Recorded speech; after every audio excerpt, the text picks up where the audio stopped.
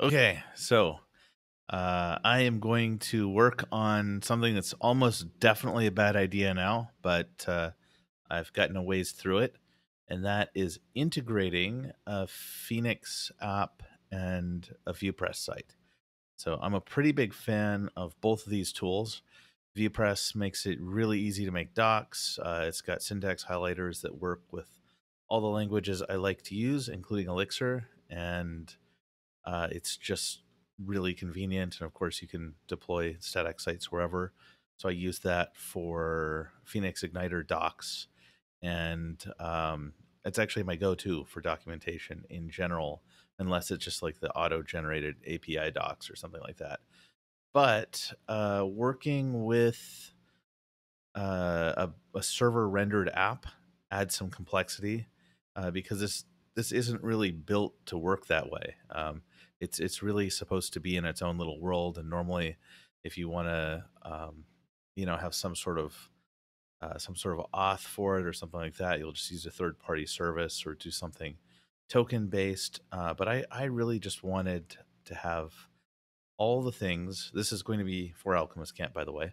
I just wanted to have all the things that I have available to me normally inside this section. So I'm going to share my code and my browser and go over how that happened and what's going on. So here is something that's going to be a new part of the site. It's going to be a mini ebook, and this is in Alchemist Camp. So, or it's the dev version. So if I click, start here.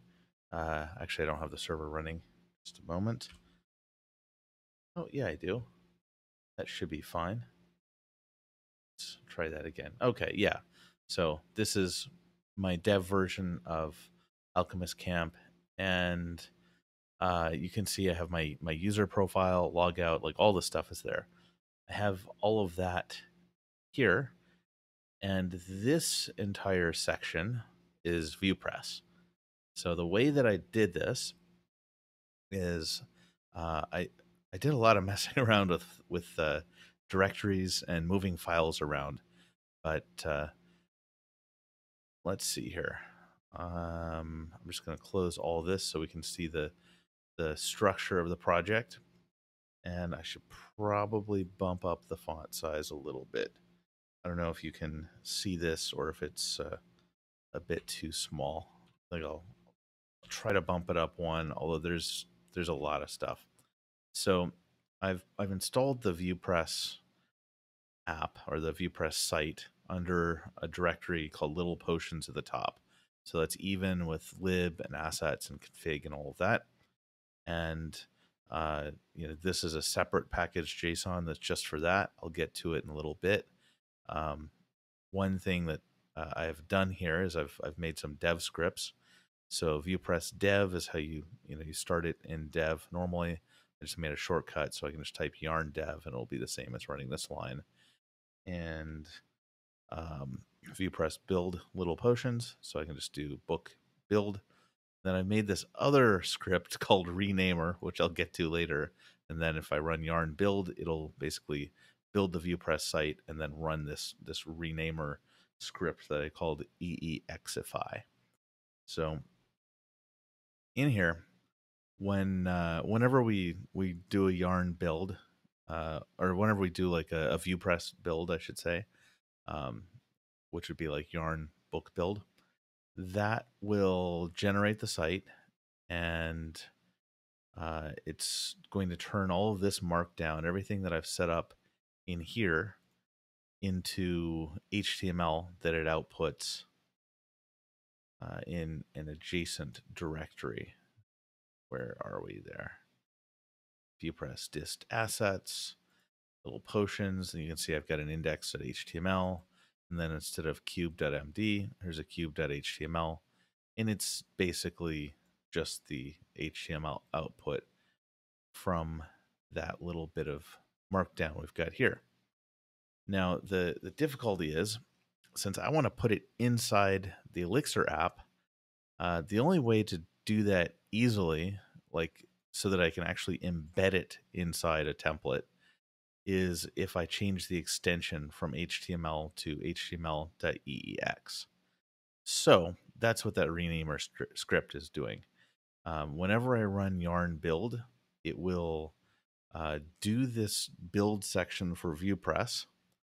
Then it will run this extra script that I've written that let me close the terminal there, that basically just copies everything from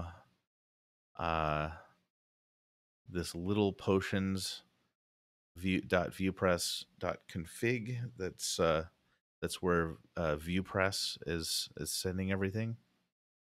I believe. Let me see here. Will require Vuepress. Yeah, I believe that's what I did. So I'm just basically just copying all of that into Campsite Web is the name of my Phoenix app. So I'm copying it, or sorry, Campsite is the name of the Phoenix app. So I'm basically copying all this stuff that gets generated into the templates of a directory I created. I just made, templates and view everything in the normal spots. So I've got a potion view, which looks just like any other view in Phoenix, basically nothing there. And then I've got a potion controller, and this controller is very simple. I'm just adding, the normal stuff that you have, and then I've got a list of existing templates, and any request that comes in that matches one of these that goes to page will basically join the. Actually, let me share the router first. That'll make more sense. Sorry, this is not a normal screencast. This is literally me just going over what I just figured out in the last half hour or so. So in router, I added a route for little potions. Here we go.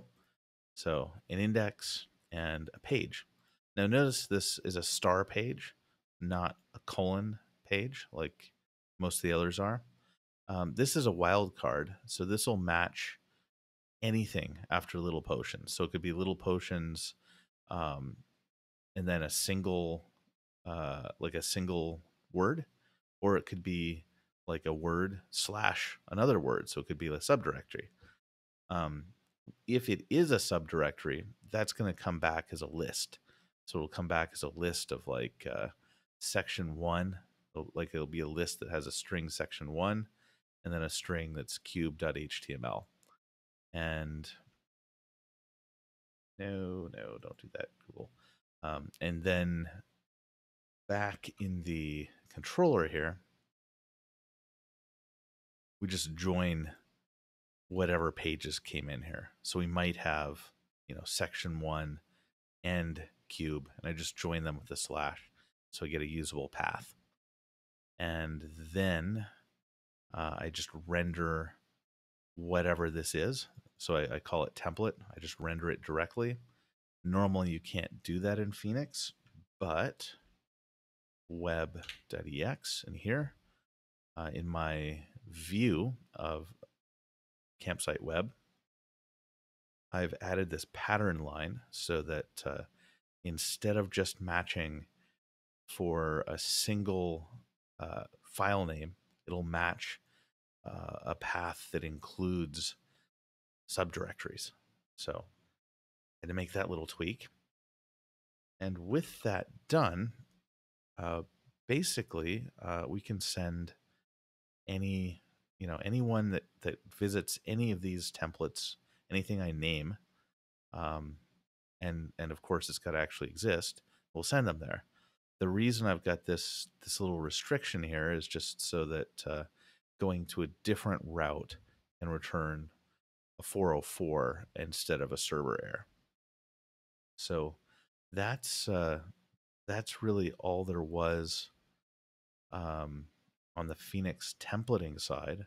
So once I render this page and the layout loads header and it loads a footer and all the normal stuff.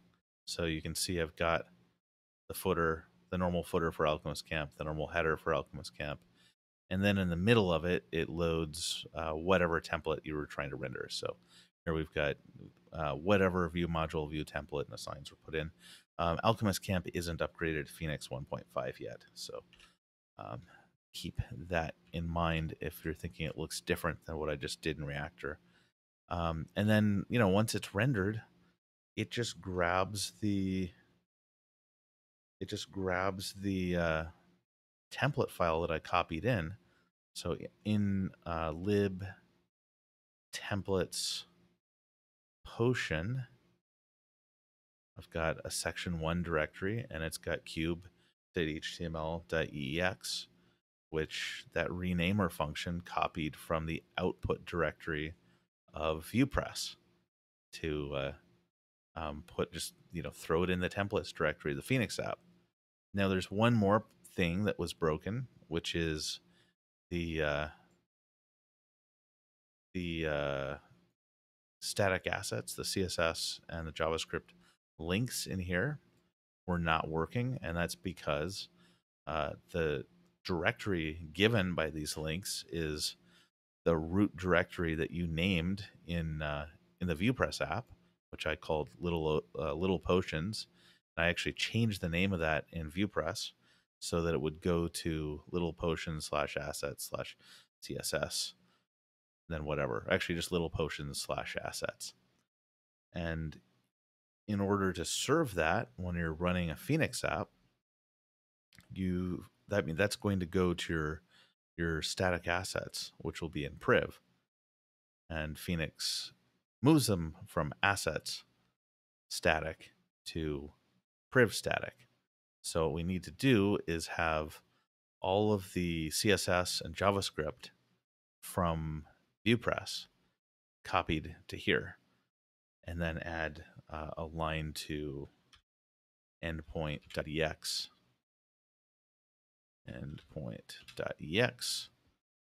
that says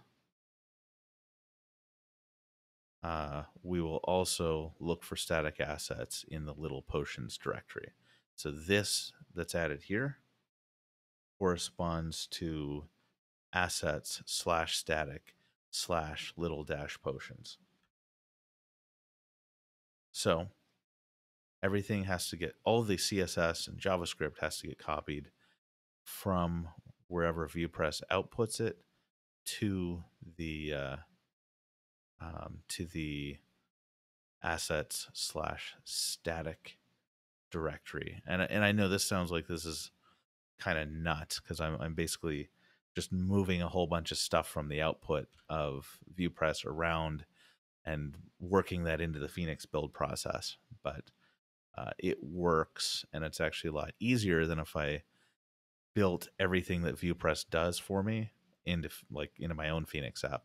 I mean, if I had lots of time and this were like a larger project, then obviously I'd rather build my own than merge two totally separate tools together. So that renamer function, first part I already mentioned, or the renamer script, I should say. The first part I already mentioned. It's moving all the files from the Vuepress output, and if they end in HTML, it changes them to .html.eex, and then moves them into the template directory in the Phoenix app. The other thing that it's doing, so this is where the actual renaming happens, and it's a recursive function because it's got to go however many directories deep you have. The other thing it does is it moves all the assets, like I was just talking about, would have to be done. So this script will say, I gave it a source directory, which is the base path up here, which is the place where the templates for this part of the Phoenix app go. And I added /assets to that. because that's where Vuepress is spitting out the assets. So I basically have already copied all the assets from where Vuepress puts them, or I've copied everything that Vuepress made, which is the HTML and the assets and everything. Copied all of that over to the template directory in Phoenix, and then renamed all the HTML files into .html.eex, and then copied the assets, which fortunately Vuepress just puts them all in one nice bundle so that they were initially all getting created in inside the destination directory. So they were all getting created inside little dash potions under Vuepress. So this would be little dash potions, and then there was an assets directory. They were all there, and then I copied them all to this destination. And obviously, we don't want to have a potion. Where are we? We don't want to have our Phoenix templates in here, also including. I've still got the assets directory, but before making that second part of the renamer file, I also had like a CSS and a JavaScript and an image directory under here that were all just kind of hanging out in the Phoenix templates subdirectories. So the renamer script moves that entire slash assets to, or it moves the 3 subdirectories from it to a destination directory, which I made the static assets directory. So assets slash static little potions slash assets. So we just move the CSS from one of those to the other, from the Phoenix templates slash whatever slash assets to assets static slash little potion slash assets slash whichever. Move the images, move the JavaScript. So then all the stuff is there in the static assets, and it's visible. So when I'm working on this, there are 2 ways I can do it. Like this renaming is like, it's a little bit elaborate. I can still do yarn dev, which, just to remind you, is the same thing as, for my multiple package JSONs. So yarn dev is going to do the same thing as Vuepress dev, and then the directory where I've got everything.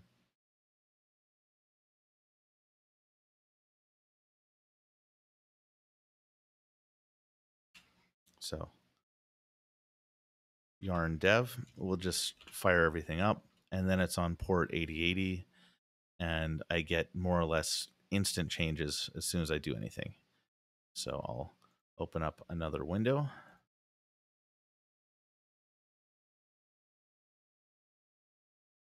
And here we go. I've got the cubing functions. Notice I don't have any of the Alchemist Camp stuff. And maybe I just, change this cube here, and instead of highlighting just lines 1 and 7, maybe I highlight maybe just line 7. And we see the changes pretty much instantaneously, whereas the one that's embedded in the Phoenix app, there's no change. So in order to see that change, we'll have to run yarn build, which once again is going to do the normal Vuepress build, and then it's going to run this EEXify task, which is basically a renamer. So I'm gonna call this renamer, okay, since I changed the name of that. So I run yarn build, and this is all the normal Vuepress stuff. I deleted everything that was in the the output directory, which is the Phoenix templates directory. So now all of a sudden the template's gone. After everything builds, then my script runs, and it's renaming, moving all the templates, and then moving the assets. And now everything's back up, and we've got our little single highlighted line. So that's a little bit nuts, but it's not too bad to work with, really, because I can just do most stuff in dev, and then when I want to see how it looks in the main site, and I'll pull this up. So what I want to, so that's like where I am now. But what I'm trying to do here is I'm setting up. So this is, as I mentioned earlier, this is like a new ebook that I'm going to put on Alchemist Camp, and it's, I want it to be like really easy to get at it, and I want to, have like whether if the user is logged in or not, and have access to that kind of information, and be able to hit the APIs and get my my normal analytics and everything like that, but still be pretty easy to work with. And there are some issues with the CSS, right? Because it's, even though I dealt with all the other stuff, unfortunately, neither the version of Phoenix, well, the version of Phoenix I have is using Bootstrap, and neither the version of Phoenix that I have nor the Vuepress CSS setup is using something like Tailwind. So it's basically structure based styling, and I've got a bunch of clashes. So first thing I want to do is basically um, get this header so that it's, or this nav bar, so that it's, instead of being fixed, I think it's fixed right now, I want to make it probably just inline block.